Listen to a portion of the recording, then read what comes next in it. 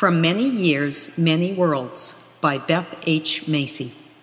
Dear folks, we're starting a new operation in Tel Aviv, which, as I gather, involves flying into Saudi Arabia. Since Alaskan has been flying the Jewish refugees, our C-46 wouldn't be too welcome there. So it has supposedly been leased from Alaska by a new company headed by McGuire as president.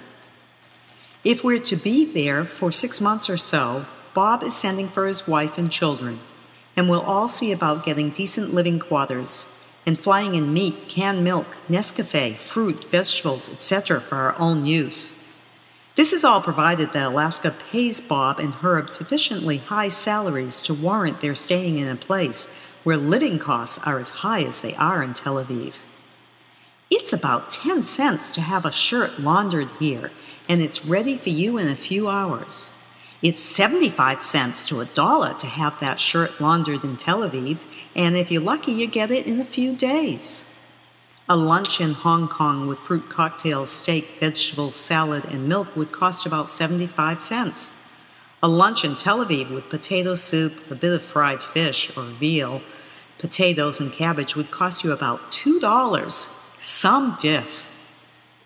We were going to take advantage of being in a non-Jewish community and go to church this morning. But when I called the desk at 10 a.m. to find out about Protestant churches, the only one she knew of was an Episcopalian nearby where the service began at 10 a.m. So Herb has gone to the airport to see how they're coming along on the plane, and I guess our old C-46 is getting a thorough beauty treatment. They're covering the skeleton inside with plush lining, taking out the bucket seats and putting in 2 rows of arm seats, and above all, taking out the tiny wobbly can we had in the back for a biffy and mirror. And also they're going to fix the door to the toilet so it will close down from the inside. It just won't seem like home anymore.